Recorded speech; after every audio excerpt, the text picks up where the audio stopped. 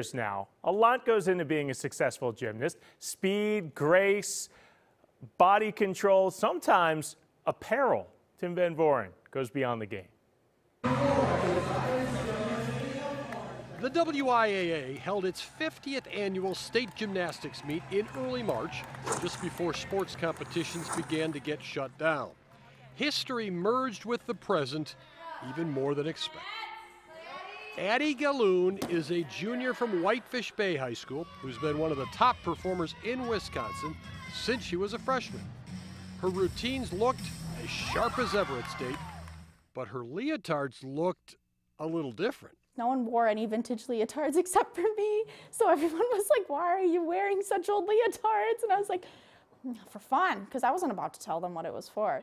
It was actually for luck and more. In 1976, the Blue Dukes coach, Mary Lanuski, was a ninth grader at Webster School in Milwaukee and won a state title in bars in her blue leotard. In 1999, Julie Steffen, who would become a teacher in the Whitefish Bay school system, was the vault and all-around state champ in her black leotard.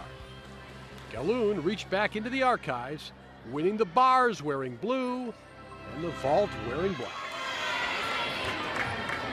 Both of them were like very different feels than what it was to wear my original competition Leo, the one I've been wearing my entire high school career. It was cool to get a new feel. Like, it didn't feel different. I felt more confident in them in a way. Whitefish Bay is a perennial state contender in Division II. And there's Addie rehabbing using her crutches. But faced injuries and stiff competition this season. And Lanuski's father passed away during sectionals weekend, making the state weekend a very emotional time. To see Addie, who I've raised in the gym since she was little, and to see that when she put on my leotard, it brought me to tears, to be honest. It was such a very special moment to see, you know, that it sat in the closet for 45 years. I was so proud, very proud. There we go. Good luck, Addie. Addie's 2 event wins helped her claim the state all-around title. I started crying, I'm not gonna lie. Like, my coach has a video of me like hugging all my teammates when they announced my name. And I went up there and I started crying because it was something that was really special to me and I like wanted it, but I wasn't gonna be upset if it didn't happen.